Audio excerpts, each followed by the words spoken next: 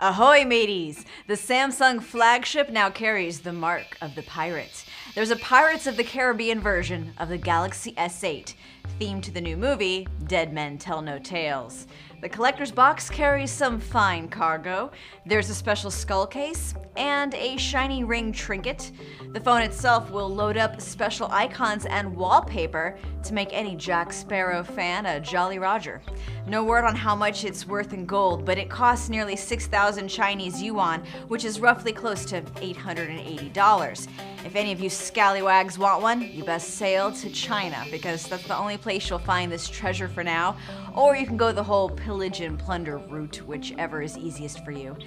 Come on, Samsung, can't you throw us a bone? The company had a Batman-themed version of the Galaxy S7 that was available in the US. It's called the Injustice Edition.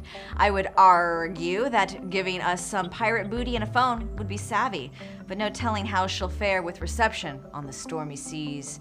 I'm Bridget Carey, and heed this: when ye swabbies are in need of a phone, set a course to CNET.com.